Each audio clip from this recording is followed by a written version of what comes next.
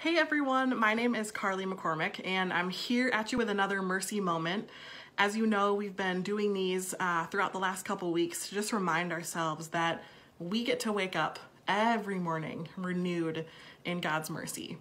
Every morning we get to walk forward knowing that God's mercies are new for us. And so how encouraging is that we get to live in that truth. I love that so much. And the theme for this week is to pick our favorite Bible verse or passage and kind of talk about what it means for us and how it's been encouraging to us. So mine comes from Isaiah 43 verses 18 and 19, and it reads this: "Remember not the former things, nor consider the things of old. Behold, I am doing a new thing. Now it springs forth. Do you not perceive it? I will make a way in the wilderness and rivers in the wasteland." And I know that the context for this scripture, the Israelites were exiled to Babylon and they were over it. They were crying out to God. They were saying, God, what do you have for us? What is happening?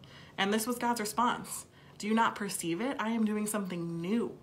I will make rivers in the wasteland. I will make a way in the wilderness.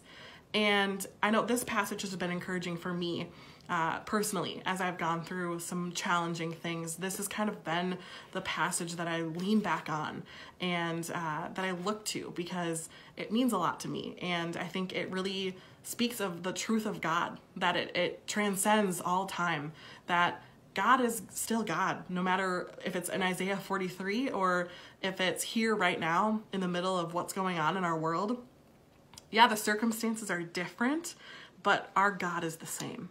And I just think how encouraging is that we get to walk forward in that truth. We get to be bold in the sense that we know God is still the God of the Old Testament and the promises that he had for his people.